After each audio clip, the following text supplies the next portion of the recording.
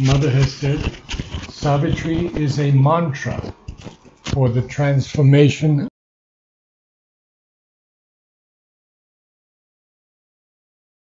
of the world. She also said that Savitri is the supreme revelation of Sri Aurobindo's vision. At one point she even says, all else that he has written is just nothing compared to Savitri. Wow. So those of you who are so sincerely devoted to Savitri, we take it upon ourselves to go very slowly, line by line, so that we can imbibe that force. We cannot so easily understand it with the mind because it's something that's written so far above the mind. What we can do is take it into our consciousness, let it rest there, and begin to enlighten us through the opening of our psychic being.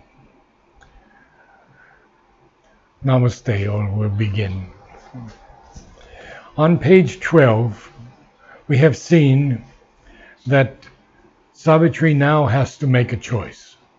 That hour had fallen now on Savitri. And we see that she has to make some very major decisions because she has to lift this yoke,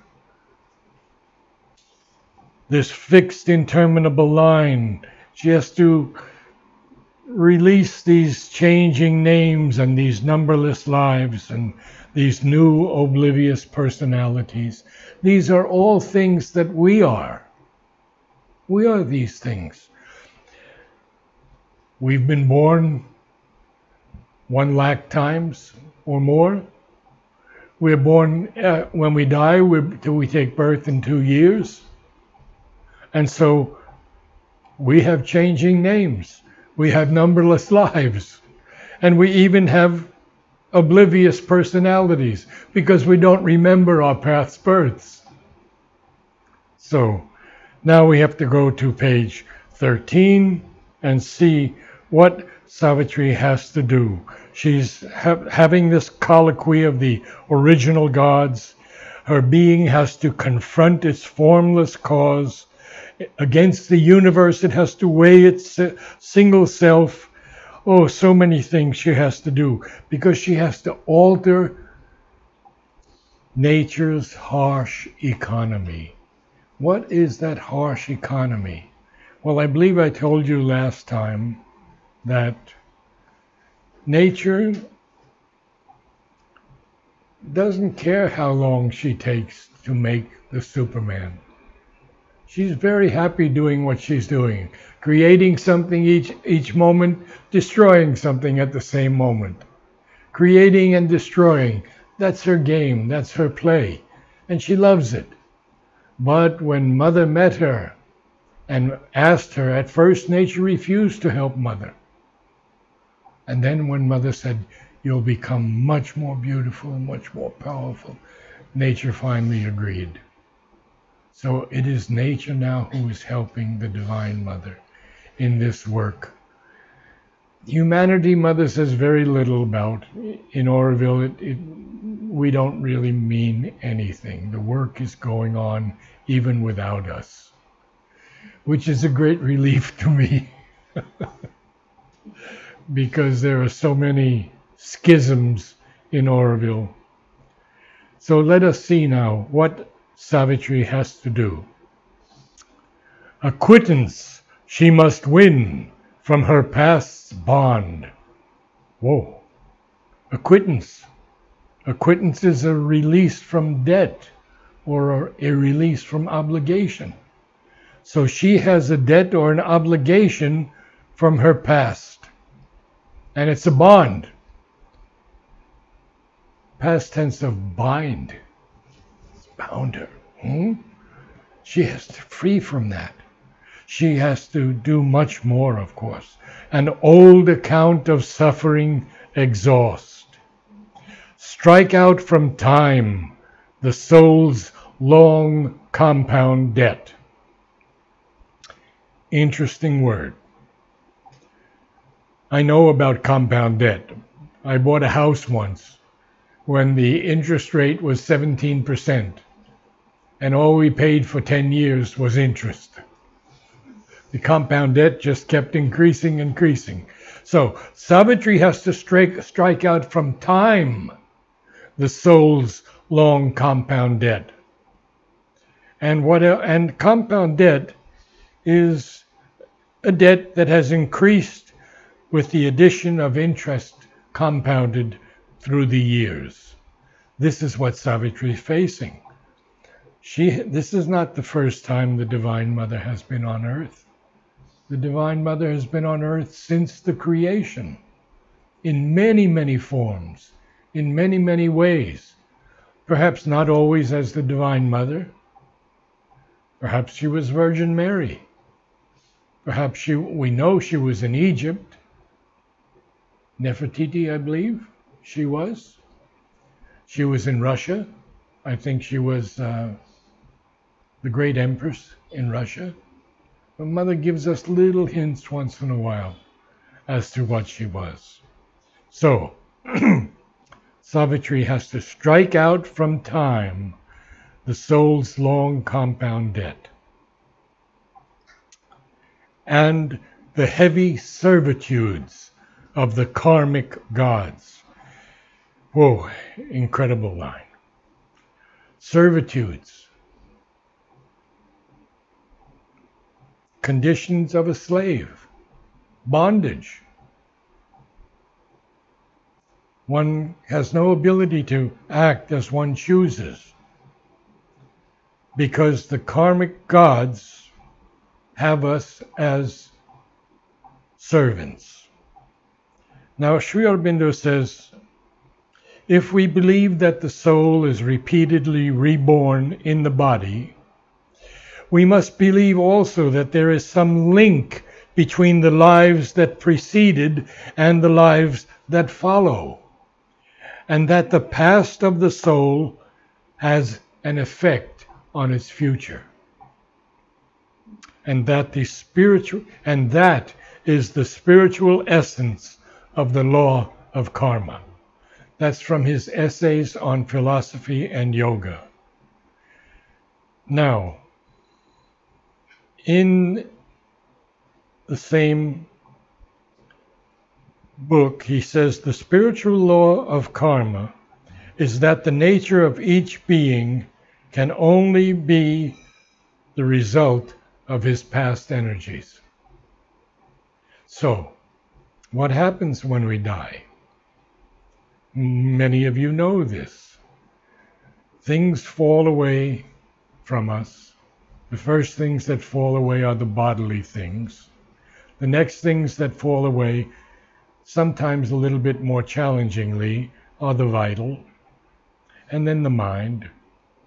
And the psychic being takes with it only those things that helped raise the consciousness of the body in that incarnation. So when we prepare to take birth, our next birth, we choose our parents. I talked to you about this last week.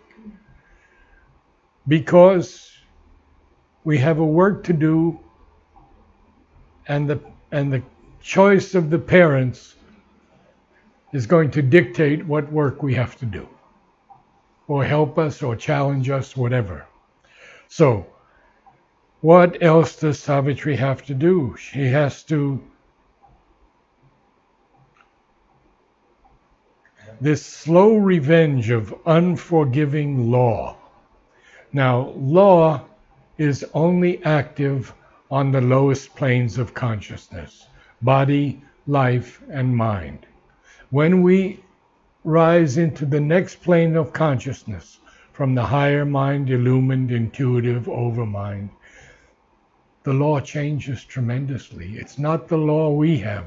There's no morality any longer. There's no sin any longer. We're in a different state of existence.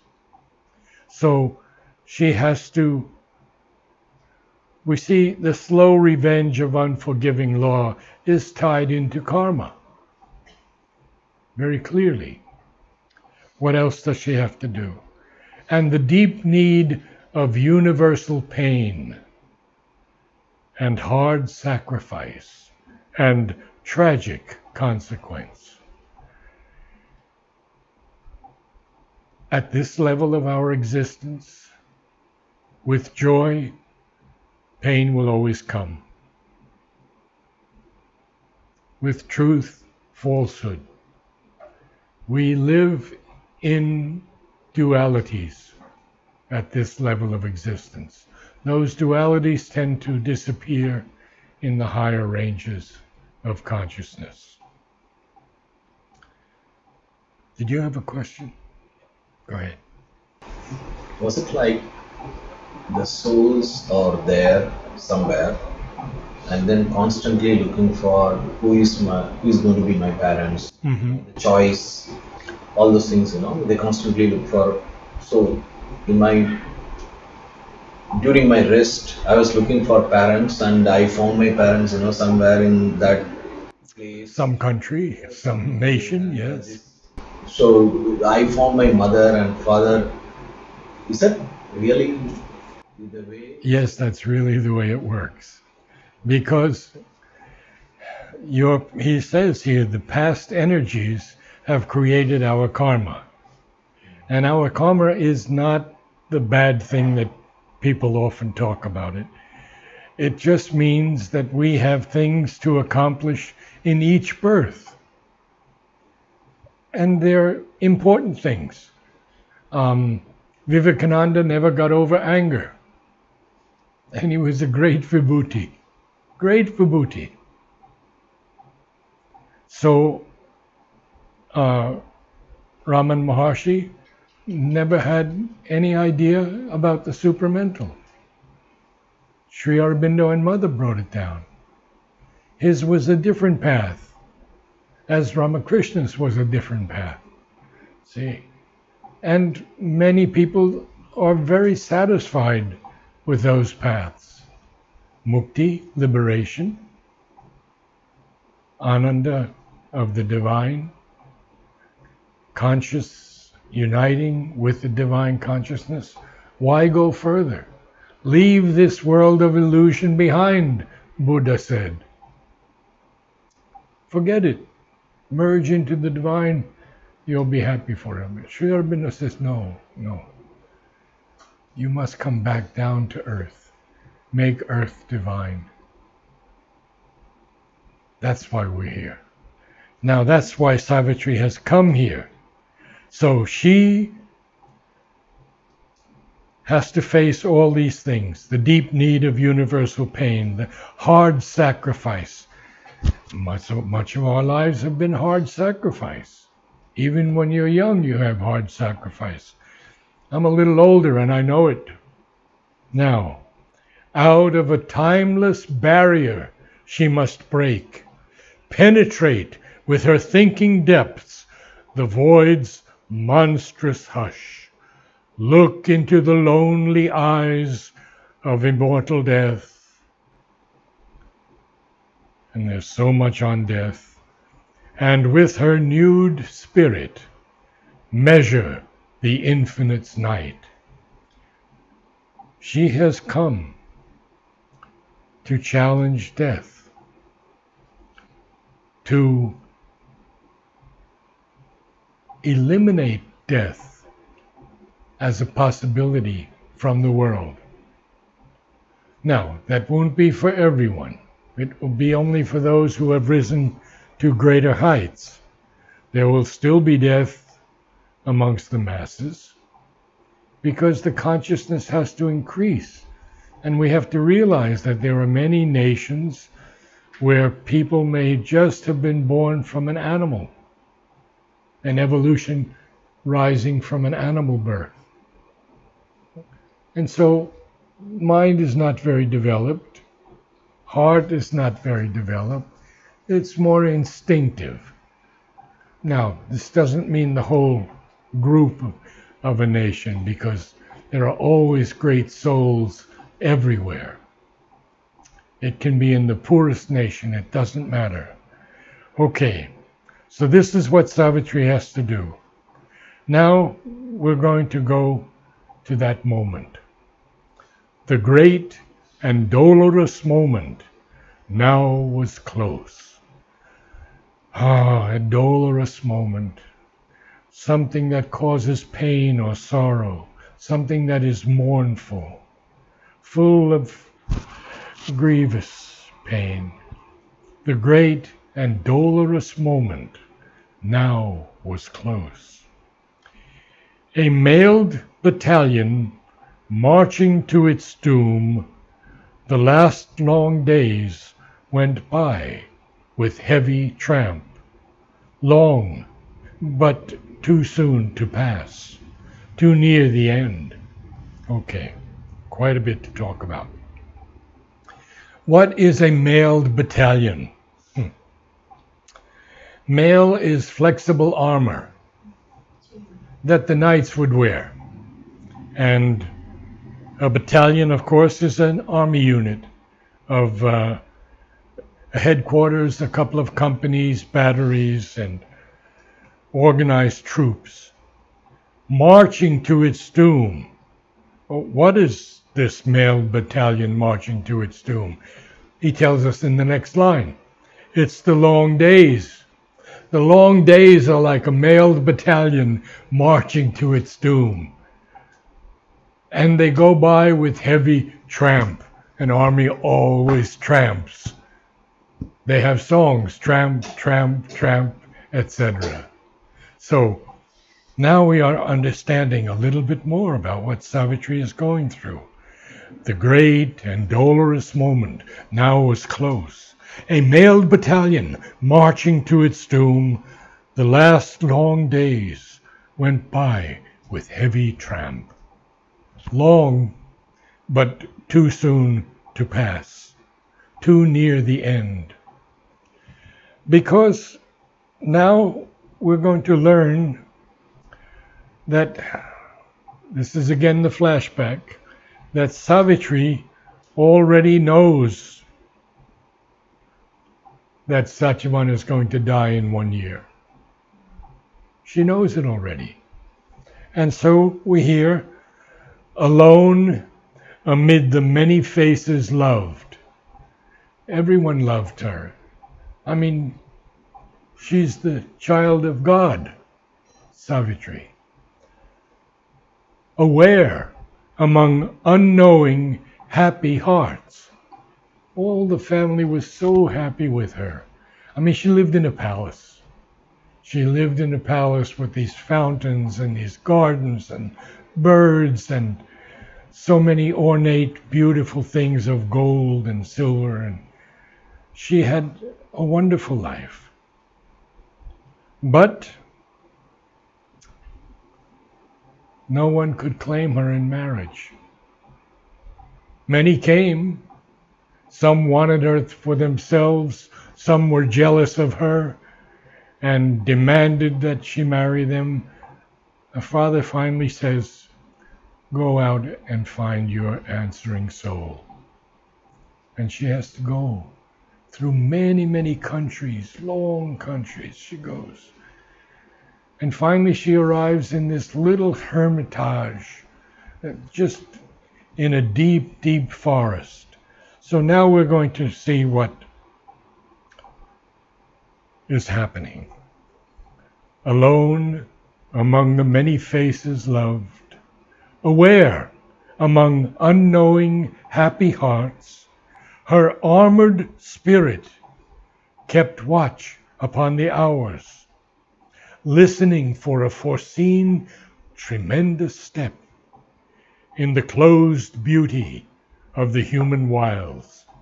Well, we just had the mailed battalion, we just had tramping, we had mailed, we had battalion, we had tramping, and now we have armored spirit. See how Sri Aurobindo brings everything together. Her spirit has to be armored. It has to face death. It has to conquer death. So, her armored spirit kept watch upon the hours, because every hour is precious now. Satyavan's going to die soon. Every hour is precious. Her armored spirit kept watch upon the hours, listening for a foreseen tremendous step. Foreseen, foreknowledge, prescience. In the closed beauty of the inhuman wilds. So she is now in Shalwa Woods with Satyavan. But as this is a flashback, Sri Aurobindo is just telling us what's going to happen. Now we have the word a combatant in silent, dreadful lists. Lists are places of combat. We'd have the lists of these soldiers fighting each other. Dread, of course, is profound fear. And we see the world unknowing. For the world she stood. No helper had she, save the strength within. Save here means accept the strength within. There was no witness of terrestrial eyes. No one is around them. She asks Satyavan's mother if she may go into the woods with him that day. She knows he's going to leave his body then. And so nobody knows anything at this time except that Narad told Ashwapati and his wife and Savitri, when he met them, that Satyavan would go. And we're going to get into those wonderful books where Narad and the queen discourse about everything, about nihilism, about existentialism, about God and non-God, etc. Now, but we go back to Savitri now. There was no witness of terrestrial eyes, earthly eyes, nobody on earth. So, the gods above and nature, soul below. Now look at those two words. Gods, capital G, nature, capital N. And what did Nolini tell me? He said, when Sri Aurobindo capitalizes a word, it means the essence of that word. Very important. Other people say, no, Sri Aurobindo just did it randomly now and then. Sri Aurobindo did nothing randomly in Savitri. Even every word, THEAND, was consciously used. And what does he tell us? He says, because he rewrote Book 1, Canto 1, how many times? 50. 50 times he rewrote it. Why did he rewrite it? He tells that to Amal. He said, each time I reached a higher plane of existence, I wrote from that plane. And then when I was at the next plane, I would see if anything was not up to the mark in the previous writing, and I would change it. And I have seen 16 different changes from the documents in the archives, where Sri Aurobindo would change notes, change lines. So all of this is absolutely true, and it's there in the ashram archives. Now, we can talk about the gods, we can talk about nature, but I want to keep it very simple, because I could go on for 1 hour just on that one line, and then maybe it gets too much. But in Essays Divine and Human, he says, for nature is nothing but the will of God in action. The will of God in action is nature. And then he says, nature is God's power of various self-becoming, from Essays on the Gita. So we see that. Now, the gods above and nature, soul below, were the spectators of that mighty strife. So, nature's watching this confrontation with death, and the gods up above are watching it. They all want to know what's going to happen. And so do we. Around her, and now this is so beautiful because Sri Aurobindo is giving us a little bit of intense beauty here about Savitri's environment. Around her were the austere, sky-pointing hills. Austere means forbidding, stark. And Satyavan's living in a place where these huge mountains are there and forests all around. There are only some small clearings, which is where she met him. We'll get into that much later, but around her were the austere, sky-pointing hills and the green, murmurous, broad, deep-thoughted woods muttered incessantly their muffled spell. And so we see that everything is living. Not every stone has a consciousness. Every stone has a vibration. Okay, it doesn't have a mind. It doesn't have a vital nature. It's what we would call tamasic or inert. But there is movement in it. And I believe, do you remember what I told you about Khalil Gibran?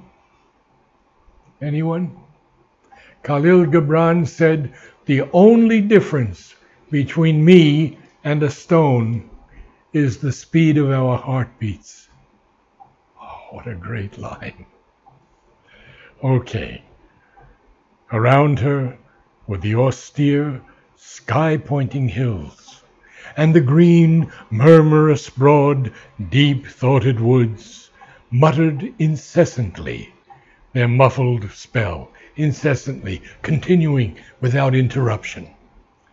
A dense, magnificent, colored, self-wrapped life. Of course it's self-wrapped. Nothing else is coming in that area. They've only got a little hut where they live, and these mountains, and that's where Satyavan grew up and made his acquaintance with nature. So, a dense, magnificent, colored, self-wrapped life, draped in the leaves of vivid emerald monotone. Yeah, the leaves are very green. They're draped in this emerald green monotone, and set with checkered sunbeams and blithe flowers. Immured her destiny's secluded scene. So we have a few words here. Checkered means something that's marked by numerous different shifts. In checkers or chess, we have movements that go like this. So this magnificent colored self-wrapped life is set with checkered sunbeams. They come through a leaf here, they come through a tree here, they come through something here. And blithe flowers. Blithe is joyous or merry, happy flowers. Cheerful flowers. Immured her destiny's secluded scene. To immure something is to shut it in, to seclude it, to confine it. Now he takes us in another place. There had she grown to the stature of her spirit.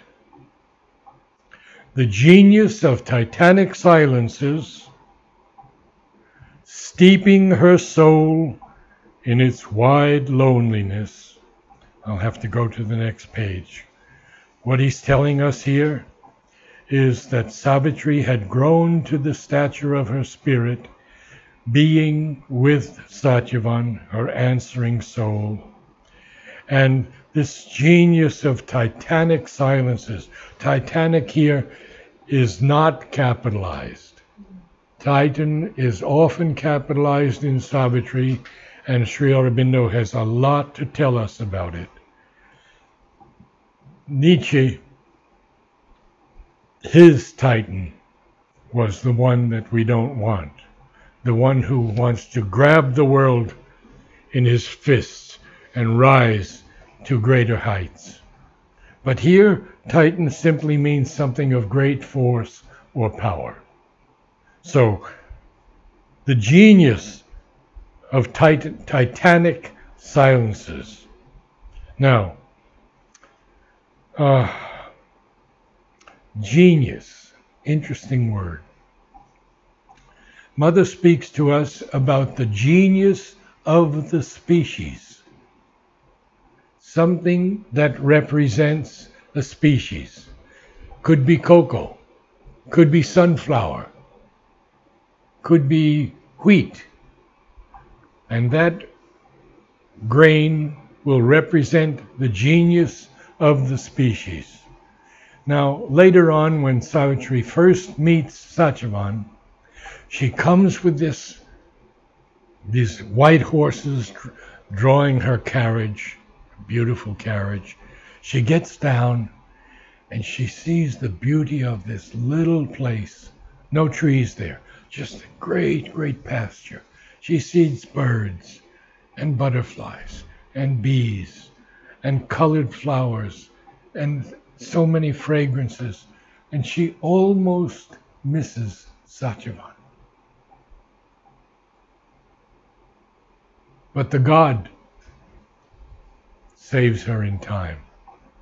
He seemed a genius of the species there. So, we're going to go next, and I have to go there to page 14, where the genius of titanic silences had shown to her herself's bare reality and mated her with her environment.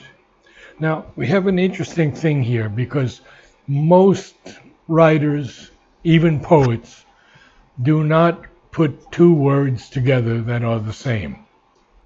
So here we have her, had shown to her herself's bare reality. And then he does it again in the synthesis of yoga. All that is he. All that is he. Yeah.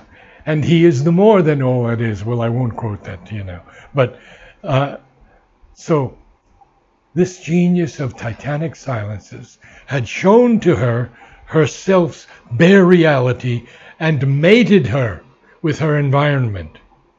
Its solitude greatened her human hours with a background of the eternal and unique. And then he says, a force of spare, direct necessity reduced the heavy framework of man's days and his overburdening mass of outward needs to a first thin strip of simple animal wants, and the mighty wideness of the primitive earth, and the brooding multitude of patient trees, and the musing sapphire leisure of the sky, and the solemn weight of the slowly passing months had left in her deep room for thought and God. So now we have to go back and see what's happening. We have a force of spare direct necessity. Now, Sri Aurobindo tells us in the next few lines that man's days have an overburdening mass of outward needs. We always have, I need to get this from the pharmacy. I need to get this from Portus.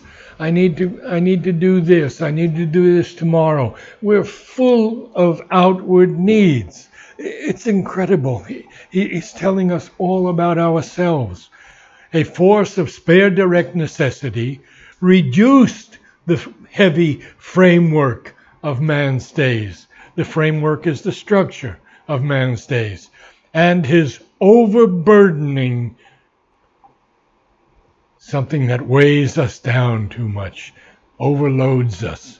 His overburdening mass of outward needs, not inward needs, outward needs, to a first thin strip of simple animal wants. We have to eat, we have to sleep, we have to love each other, and that's about it. These are the simple animal wants that have been reduced with her living in this forest with Satyavan.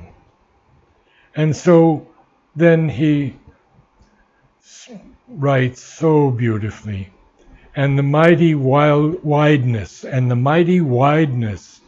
some people read wildness. It's not wildness, it's wideness. And the mighty wideness of the primitive earth. Sorry, it's wildness. And the mighty wildness of the primitive earth. Because the primitive earth is totally wild there. Go 100 meters in one direction and you're in the densest forest where you could be lost. So, this mighty wildness of the primitive earth, primitive, of course, simple, unsophisticated, crude, unrefined earth, and the brooding multitude of patient trees. We know what brooding it is. Brooding, of course, a chicken will brood her young. But brooding here means more meditating or dwelling deeply on something. So we have the brooding multitude of patient trees, because they are conscious also. Don't forget, their whole life is an aspiration for light. If ours could be that, our entire life an aspiration for light. And the brooding multitude of patient trees, and the musing sapphire leisure of the sky, and the solemn weight of the slowly passing months. These passing months have a solemn weight, because she's counting the days till he's going to die. Had left in her deep room for thought and God. Any questions?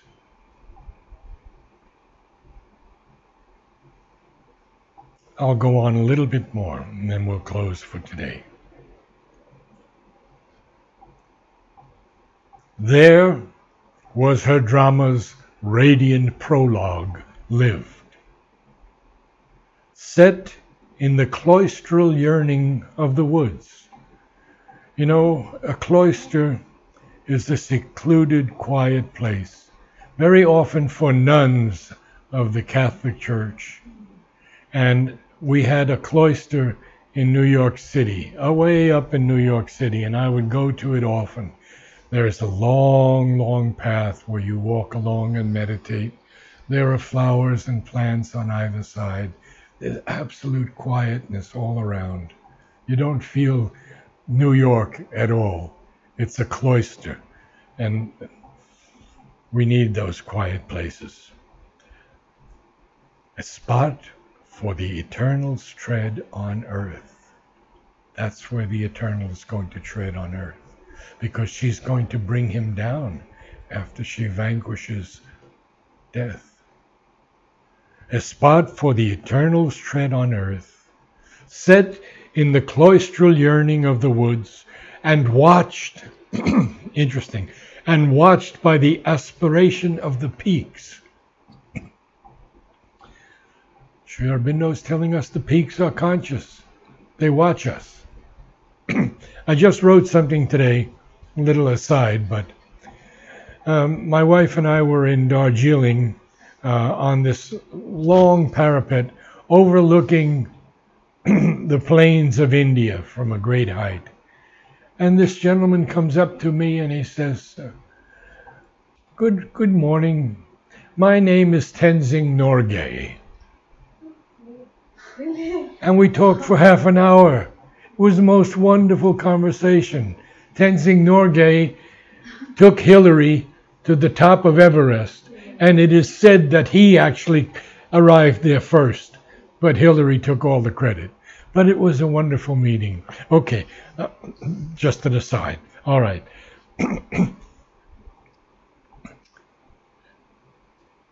The spot for the eternal's tread on earth, set in the cloistral yearning of the woods and watched by the aspiration of the peaks, appeared through an aureate opening in time, a golden opening in time. Golden, of course. Aureate is golden. Okay.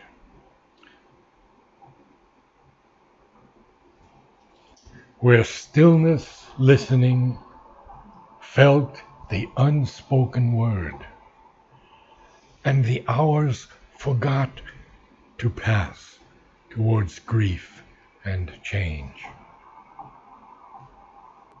Here, with the suddenness divine advents have, repeating the marvel of the first descent, changing to rapture the dull earthly round, love came to her, hiding the shadow death.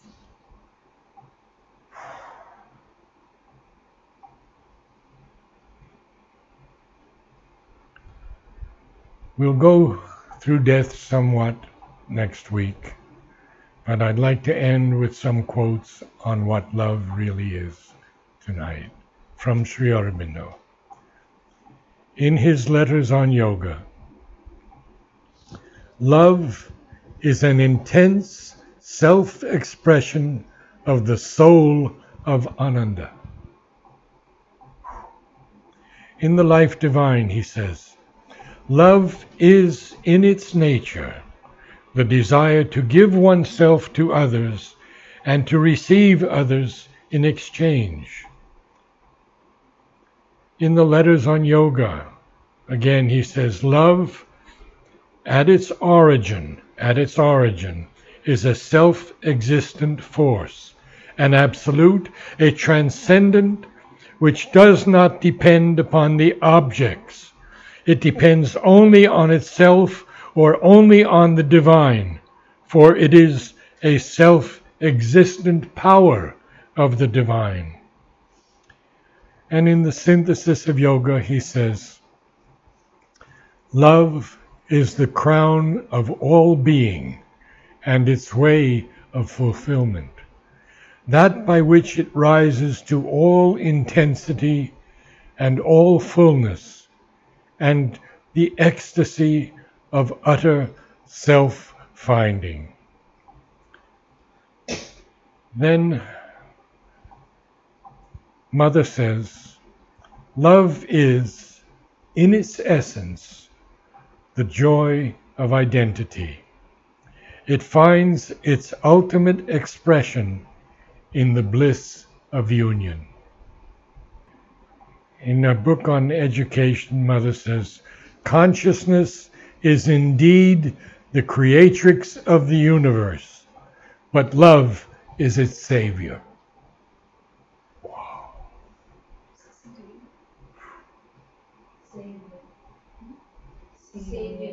Savior.